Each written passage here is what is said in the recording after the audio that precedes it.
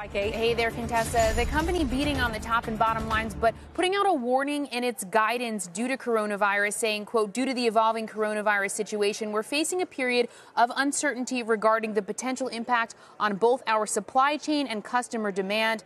During our 50-year history, Gap Inc. has weathered many storms.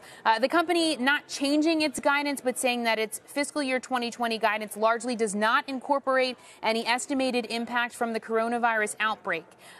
It's also currently not possible to provide a reasonable estimate of further impact from the evolving outbreak, potential supply chain disruptions, or reduction in demand in these or any other geographies, including the United States. The company also saying it currently intends to suspend its share repurchases in fiscal year 2020. As you can see, though, the stock is higher by more than 3% right now. Back over to you.